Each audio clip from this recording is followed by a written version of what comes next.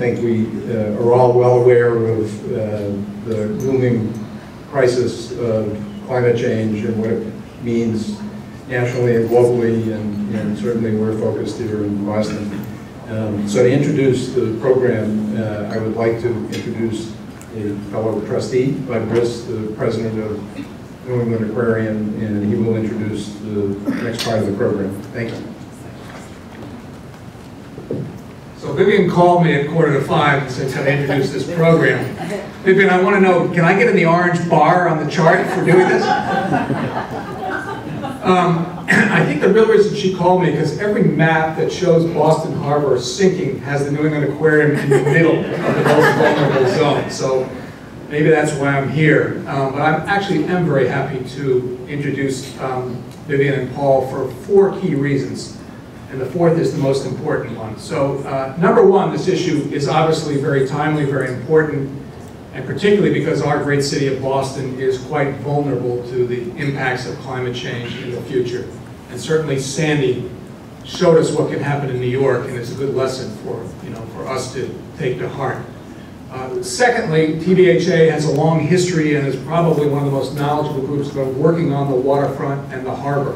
So there's nobody who's better suited to tackle this problem and to try to move our city forward in taking good preventive measures. And thirdly, looking at the finance chart, thinking from a more practical perspective, this is a way to broaden our funding base. And this project, and I think continuing work on climate change, will bring in new sources of funding, whether they be from grants, from foundations, or individuals that will ultimately, I think, enrich and strengthen the organization, and particularly our ability to have an impact. And 4th, my most important reason, and this comes from working on climate change for almost 30 years, long before I got to the aquarium, and it's this admonition. Everybody's going to forget about Sandy in about 6 months, completely, particularly because it didn't happen here. And there'll be a bit of a backlash on, is it really real, and are we really going to be impacted, and all of that. And I can tell you, having worked in this a long time, the science is really very, very clear at this point. So it's really important for this organization to take this issue on, and most importantly, to stick with it. We need to not let the memory of Sandy and other storms fade into the far distant past. We need to figure out a way to take preventive action here in Boston. Most importantly, to protect our tax base and to protect the waterfront of our great city that this organization and others has spent so many years trying to enhance. Vivien.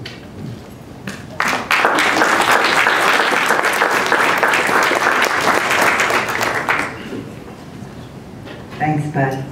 Following the New England Aquarium and Woods Hole's Changing Climate, Changing Coast Conference in 2009, the Boston Harbor Association approached the Barr Foundation, New England's largest foundation, for support of the Boston Harbor Sea Level Rise Conference in 2010.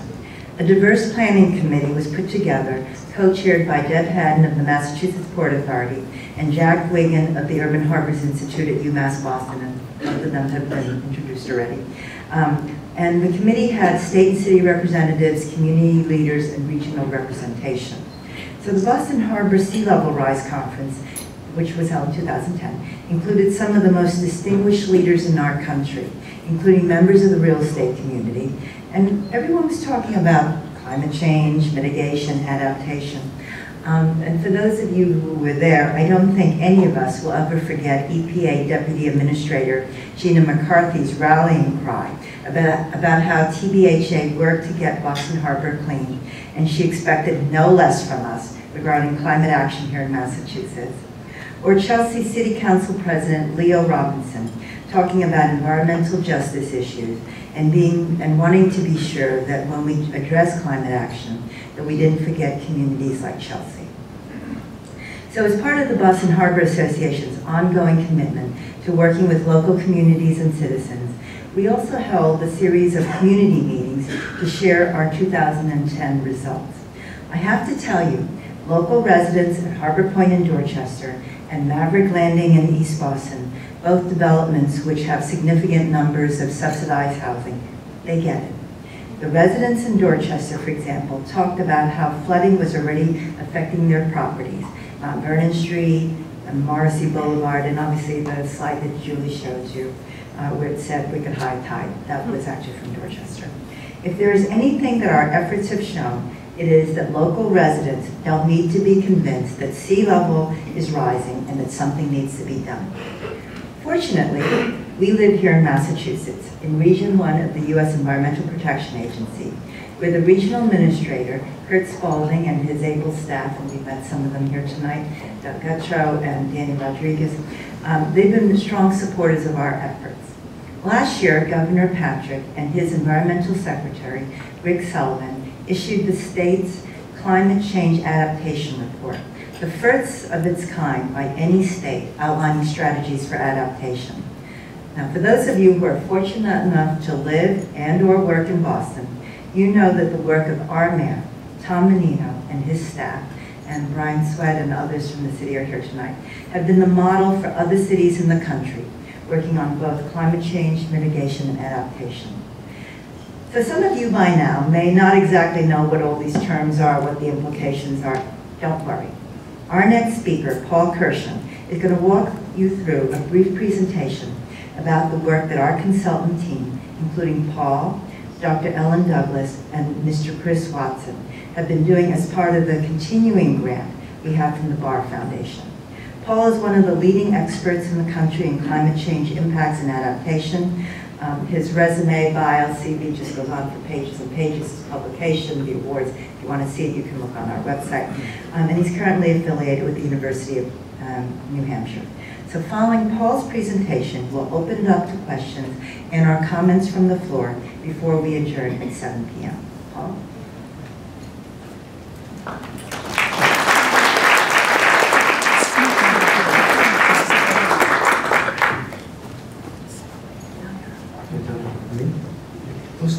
Those slides still good evening. Thank you very much, Vivien.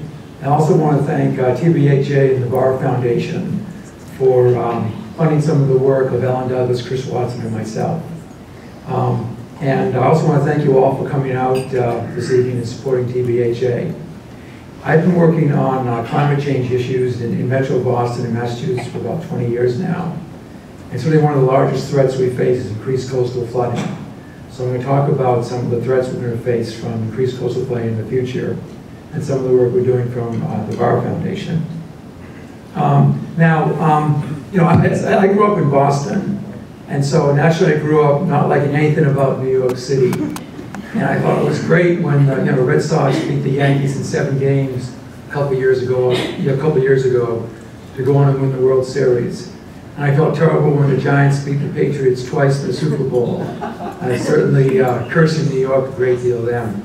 But I really felt bad for New York City when it got hit by Sandy.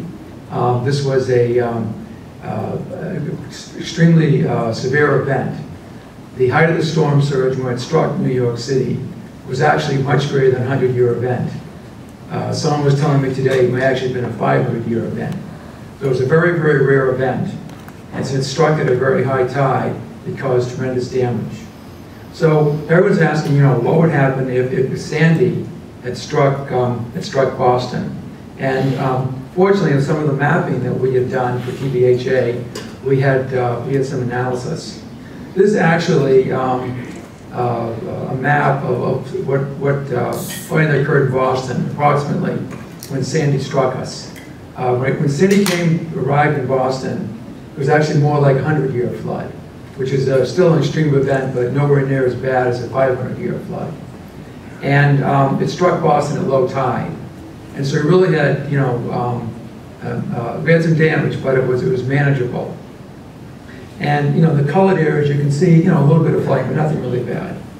But what would have happened if Sandy struck at high tide? This would have been the equivalent of a 100-year flood. And again, you see in the colors a great deal more damage. There's actually a scale on the left there. So red, so orangey is 0 to 2, yellow is, 0 to 2 is yellowy orange, and then red is 2 to 4, blue is greater than 4 feet. But you can see, it would have been 100-year floods. And this would have been caused more damage, but it would have sort of been manageable. But of course, we live in this era of climate change, and one of the biggest signals of climate change is increased sea levels.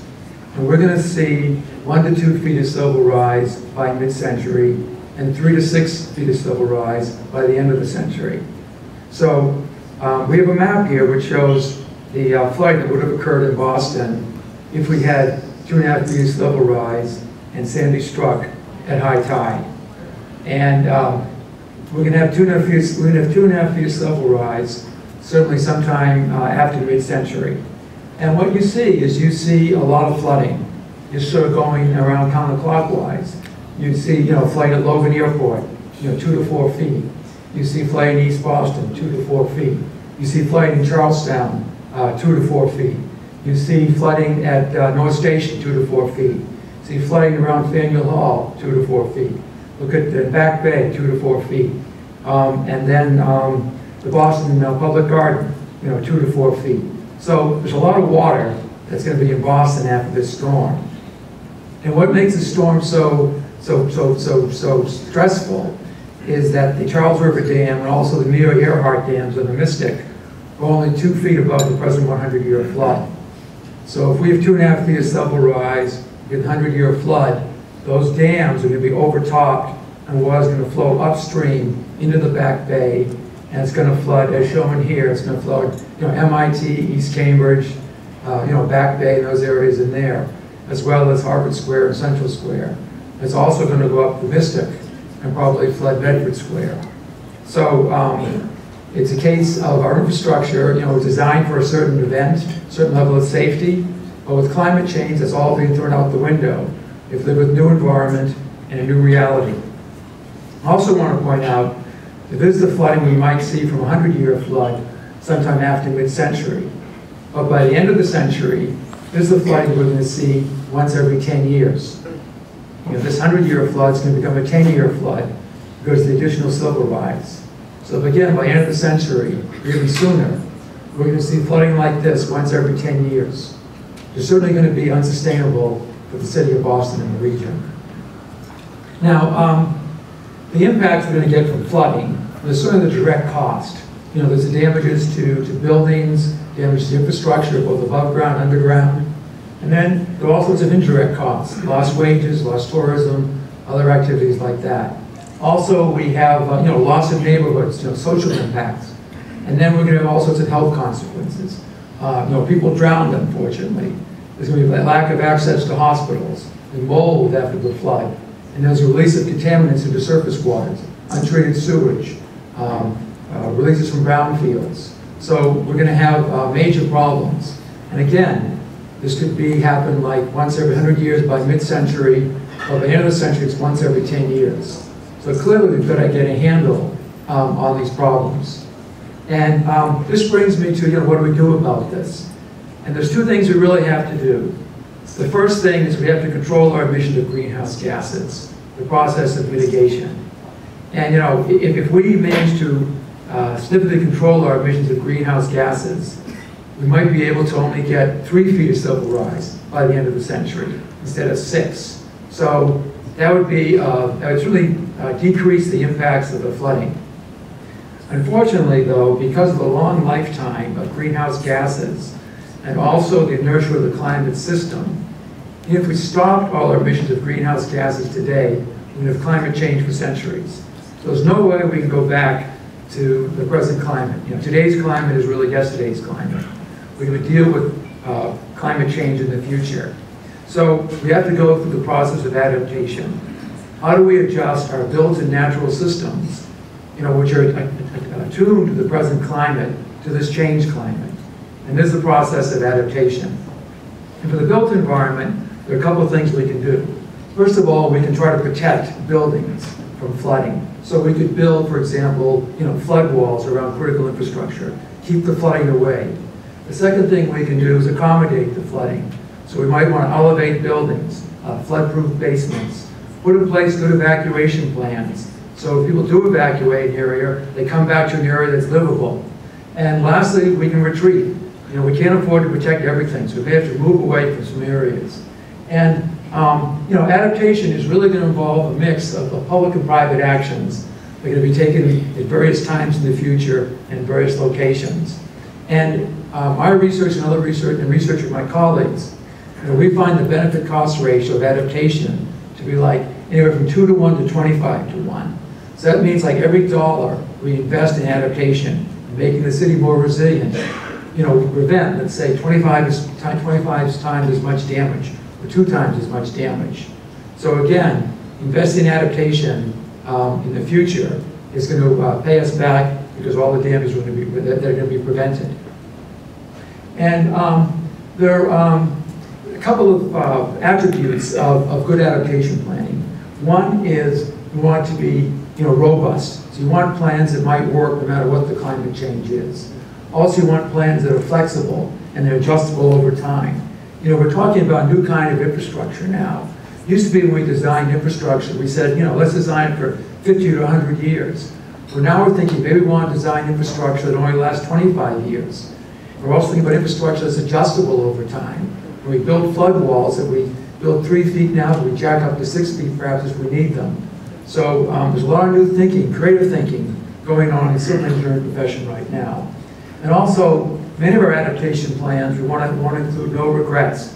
So they make sense to do no matter what. So everyone talks about the value of green space. You know, green space is great because it cuts down the urban heat island effect, which makes cities more livable. Also, it lets us retain more runoff, and also creates recreational benefits. So it's an example of no regret policy. Makes sense now. And also co-benefits. Some of the things we might do to protect one sector also protect another sector. So things like managing you know, stormwater drainage might also improve our water quality. So a lot of things we can do for adaptation that provide benefits right now. And lastly, you know, we also want to make sure that you know, climate change is not the only stressor we find in sustainability planning. You know, we have population growth, we have changing technology, we have all sorts of other things going on. And climate change is one of those drivers. So to make sure climate change adaptation plans integrated with these other activities. And you know, in the work we're doing with TBHA right now, the long week. The work we're doing right now, we're actually putting together some adaptation plans for some parts of Boston. And we're trying to look for plans that we call here and now, and those we call prepare and monitor. And an example of a here and now plan is something you do right now. Like obviously if you build infrastructure, repair infrastructure, we want to make sure it's climate change resilient. So one of the best examples in Boston is the Spalding Rehab being built over in Charlestown. And this is going to be, I think it's going to be set by this spring. And essentially when they built this, they built it higher than they had to. This is in the, you know, right in Charlestown, it's very low. It's right near the container port there. And it's going to be higher than it had to be. It's got utilities on the roof. It's got, I suppose it's got food and water there to last for 7 days. So it's climate change resilient. It didn't cost much more to do this than just normal building. So anytime you build something new, you know, make it climate change resilient. And it's very interesting to see what happens in New York City now when they try to rebuild, what they do in terms of trying to make the city resilient. Now the other kind, I'm just going to be heavier, is plans is what we call prepare and monitor. You know, one of the biggest challenges we face as an adaptation is what do we do about existing infrastructure. You know, we're sure all the flooding we're going to face in a couple of decades. How do we protect that? That's a set of adaptation options called prepare and monitor. And the best way to talk about that is an illustration. And this is some work that was done to protect the city of London and the Thames estuary from flooding in 2100. This area gets flooding coming up the North Sea into London. There's already a hurricane barrier outside of London, but it's not going to be sufficient in the future. So they put together a plan in time and in space and how to protect the estuary. So it talks about what they're going to do for the next 25 years. Essentially they're going to do things like, you know, maintain, expand existing flood works. And then in the middle part of the century, they continue doing the same. But somewhere around 2075, they're going to make a major decision on whether to build a large hurricane barrier, do some other decentralized actions, and they're going to go ahead and build that. But the point about this plan is that people in the region know what's going to be protected. And the other thing is, they're not going to be investing in activities until they have to. They're going to tie their investment strategy into the rate of climate change. So they're going to be monitoring sea levels, they're going to be monitoring storm surges. When they reach a certain point, then they're going to take action. So with this strategy of taking place over time, we can prepare for this, preserve our options, and moreover, just spend the money as we need it. And if we're lucky, we'll be able to tie this in with natural renewal of infrastructure. But the point is, to do a strategy like this, you have to put the plan in place now, so you preserve the options, you've got a lot of the permitting done, and you're all set to go when the climate changes.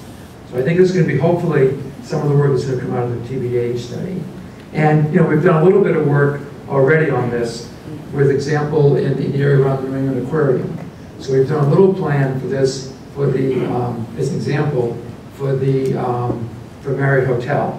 And you can't see this very well, but essentially we have a timeline there, and some sea level rises, and we have some strategies that they can implement over time as the climate changes. So I think with that, I'm going to end. So thank you very much.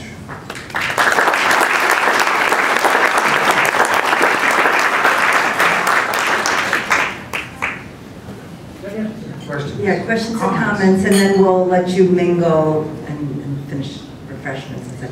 Yes? I think you said that, like, for the 100-year flood, most of Boston would be under, 2 to 6 feet of water, correct? That's with 2.5 feet of sea level rise. Okay. Does that assume also a high tide? Yes. Okay. After the tide becomes low, does the water recede? Yes. Okay, so the principal damages for a short period of time, well, it's damages, I mean, the water is only there for a period of time. Well, some of our storms, our nor'easters, they last a day or two. And so if it's a hurricane, right, it may only flood for, a couple of hours, and then would recede if we're lucky. But still, tremendous damage like we saw in New York City. If it's a nor'easter, it could last for a couple of days. You didn't mention transportation infrastructure very much. Tunnels. Yeah, I mentioned, well, obviously, there's going to be damage to infrastructure like the tunnels and the transport and the T, Logan Airport. We have not looked specifically at the elevations of the tunnels, but we certainly plan to do that. And we've already been in touch with the T, and they're interested in talking more about what's going to happen to the T network. I also want to mention, in terms of other infrastructure, we were at a meeting earlier today with A Better City, which is very interested in looking at all the infrastructure, not only the transportation, but also water supplies and other things like that.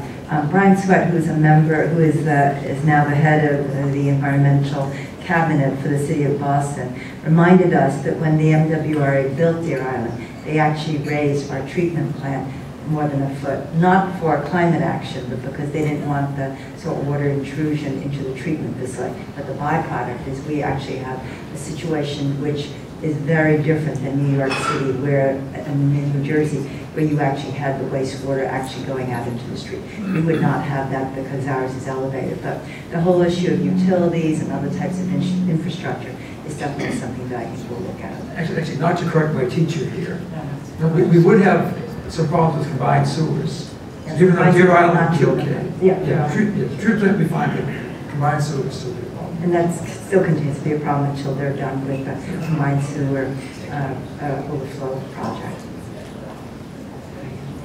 On the Charles River Watershed Association, I went to a talk, and basically on the Charles River, they try not to have any development or non-permeable building, roads, etc., near the Charles River.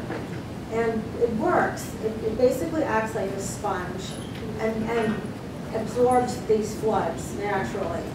And at the Cape, the same thing is going on. You'll see areas where they allow tall grasses to grow. And again, that absorbs these floods. And what I see in Boston is the solution is, let's build something with something on the top of the building so that we can, once it floods. But I don't think that, I think they need to realize that those areas that you had designated as flood areas should probably not be developed. They should probably be figuring out what can we put there as far as natural absorption of these floods, because they're going to come. As you said, it's too late now to prevent them. And I just think that here they are developing and developing and putting more and more impermeable roads and so forth in areas that probably we should be using as a buffer. So I think if you were to look, for example, at the New York City plan, and also here in Boston, we are a very dense community. There are homes and places and development in places where you would take these maps to their extreme, there would be no development there. We wouldn't have filled in Boston Harbor. It is highly unlikely that we're going to retreat from development of those areas. And in fact, in our experience going out into the community, like East Boston and Dorchester, people don't want to move. They see what the problems are. You say to them, what if we relocate you? They do not want to be relocated. And I was particularly struck watching the news these last few weeks in New York City, where people's homes were completely devastated. And you had residents saying, oh no, we're going to rebuild here. I've always lived here. This is where I'm going to be. So I think that from a political and a citizenry point of view, while some might say that we should retreat and not allow development there, I don't think you will have the political will, nor do you frankly have the community support to relocate people to other places. And that's just our observation. Not to say that we're not going to do that, but it is frankly initially what we are seeing from the citizenry as well. I just want to make a point about green infrastructure. The work the CRWA is doing, that might absorb like an inch of rainfall, but it's not going to absorb, 4 or 5 feet of storm surge. And also, we have a 100-year storm with 8 inches. Green infrastructure is going to mitigate it, but it's not going to really solve, because we're not going to control that. So we've got to balance, unfortunately, in an urban area, green infrastructure with other engineering approaches. And so it's going to be a balancing act. Vivien, I actually have a question for Bud, who's working on a big project next door to me at the Aquarium. And I'm wondering, in planning that project, have you considered the climate change issues, and is there anything happening at the Aquarium to help this? Can you come up here, Bud, so they can hear you? Sure.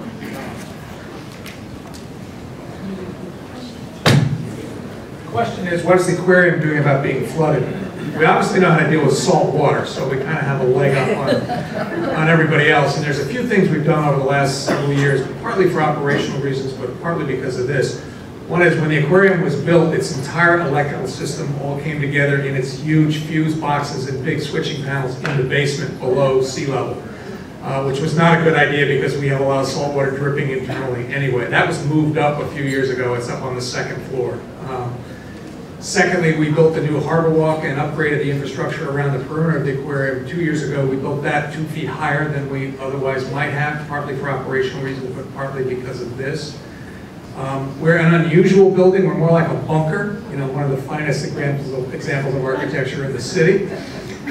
So we're not like a residential or commercial structure where there are lots of windows, lots of doors, lots of garage entries, and so on. So we don't have that problem. But we do have vents and various things, and we have a system in place so that we can close those off if there is flooding coming. The biggest dilemma we face, quite frankly, is a moral dilemma, and that is if you took Sandy and put it in Boston, we would have to evacuate, and we would probably lose 30,000 animals.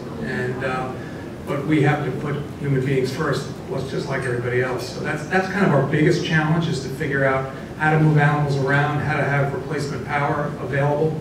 We have generators. There's an interesting quirk in the city. We wanted to put them on the roof, but the fire department wouldn't let us because we're a very public building with a lot of people in it. So that's a piece we have to still figure out. Sure. One of the solutions which has been proposed in New York City, but not here, is sea gates. And Boston is blessed with a crowd of drumlins, so that it's only a half mile between the end of Long Island and of Deepwater, and Deer Island. So There have been proposals of a sluice gate there and also using the electricity from it for the rest of the Boston area. I had a couple of engineers in my building who did calculations on Pleasure Bay, which could be a prototype which would produce about $100,000 worth of electricity a month. And the question is, why isn't that a good idea for the harbor, and why isn't that a good idea as a prototype? No, I think if we're going to think about adaptation, we have to think about every option. Options like that as well as decentralized approaches. And maybe it's a mix. But every coastal city is going to have to make that analysis. Sort of the major floodgate issue versus decentralized approach versus some mixture. But they both requires really careful analysis of all the possible impacts. And so, just to add a couple things, there are two very different but related problems here. One is incremental rises in sea level over time, and the other are storm surges, and then those combine together to create a really huge problem. But it's a very different challenge to close off Boston Harbor against a storm surge, and you'd only close the gates when those surges are happening, versus dealing with this problem of a 1 to 3 or 4 foot 5 sea level rise over time. And you can imagine, what do we spend, $5–6 billion on cleaning up the harbor? It's a great recreational resource. Just imagine the ecological change if you put a dike across from Deer Island to Long Island that you would only open when shipping traffic came in. What would happen to the water quality and everything else in the harbor? So I think it's very different to protect against sea level rise very incrementally, a few inches a year over time or a few inches a decade, versus something like New Bedford has or Providence has, which is close the gates when the big storm comes. Two very different problems. Take a couple more questions. Okay. Yes, can we assume that in future development that you would support Chapter 91's very, very strict enforcement, as that was one of the first efforts to preserve our waterfront to begin with?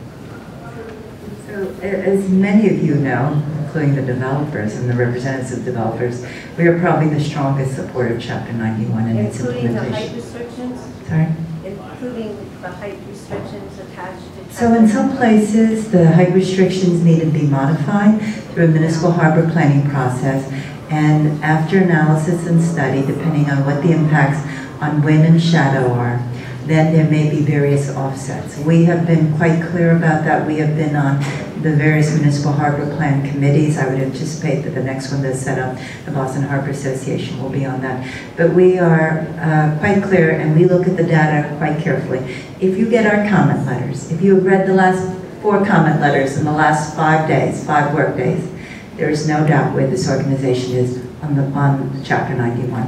And for those of you who are not familiar with the lingo, Chapter 91 is the Tidelands regulations, which set various standards for open space, setback, heights, and such. And there is a process through the state system, known as municipal harbor planning, which allows some variances from those standards, but they must be offset, whatever adverse impacts. So we are probably the strongest proponent, and I think any developer's representative here would say there is not another organization that is as strong on Chapter 91. And they will not request an adjustment because they have to rise higher when they do their developments. They will be held back from that. Oh, you're asking that if, in other words, if a building needs to be higher to make accommodations. That's what you're asking? They are going to come to you and say... I mean, I think that's what David Belgelfer was alluding to at the 2010 conference on Boston Harbor sea level rise. He represents NIOP, and he raised the question that if some of these mechanicals need to be on a higher floor, would therefore there be any tolerance for increasing the height of a building to allow that? Is that what you're getting at? That plus additional floors, etc., should be not allowed because 91 is 91, and it has to. So right now, and there are other people here from the state if they want to answer, but right now the state has not allowed additional height for this, for taking into account the adaptation measures that have been talked about. But whether they will in the future is not clear. And Mr. Belgelfer actually raised this issue first in 2010. Okay, thank you. Yeah, just just curious, we've had felt some tremors in the last few years. I'm wondering, have there been any significant studies done about the potential impact that a major earthquake could have in the Boston area?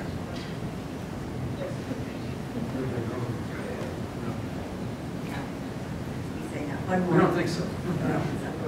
Thank you. I'm from East Boston, from Maverick Landing, and my question to you is, with this conversation, gaining strength, climate change, extreme weather, development, we are right there on the waterfront, Maverick Landing, and we, are low-income communities. I hear about these conversations because I basically, seek this information, but really most people of low-income backgrounds don't have an option to relocate. It's not that they don't want to. They really can't, and they're really not well informed.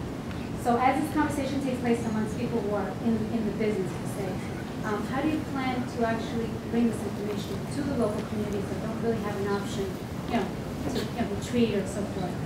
So Paul can also talk about it, but as you know, and as I indicated earlier, when we did the 2010 conference, we actually then had a series of community meetings that were held in the evening, that were actually held right at Maverick Landing and also at Harbor Point, both, as you know, with a fair number of subsidized housing and such. And we want to continue that dialogue. Part of it is that, particularly at Maverick Landing, it's a combination of a CDC, Community Development Corporation development, and also some support from the Housing Authority. So one of the things that's clear as we move forward on adaptation is to bring in a variety of other agencies. So as you've heard us talk about it today, we've worked very closely with the city, Brian and his staff in the Environment Department, and then we've also worked with the Boston Redevelopment Authority.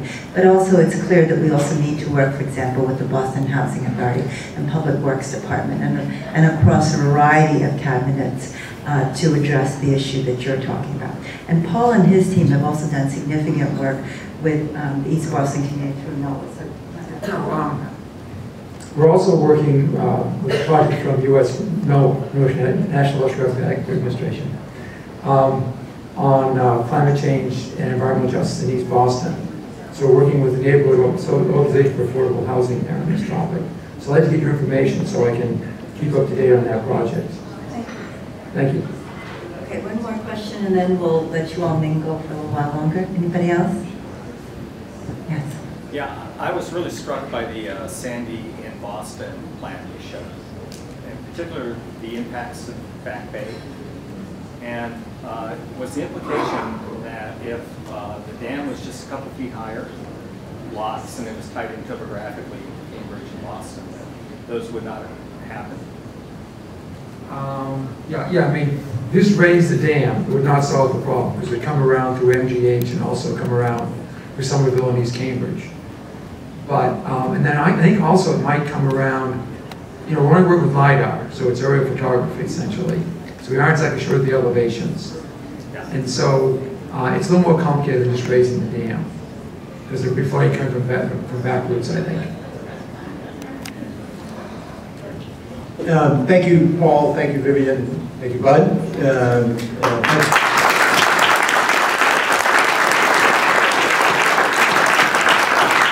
So as you can see, TBHA has its next challenge, which is a big one, but we're not afraid of that, are we? But thank you all very much for coming, and we look forward to 2013. Thank you very much.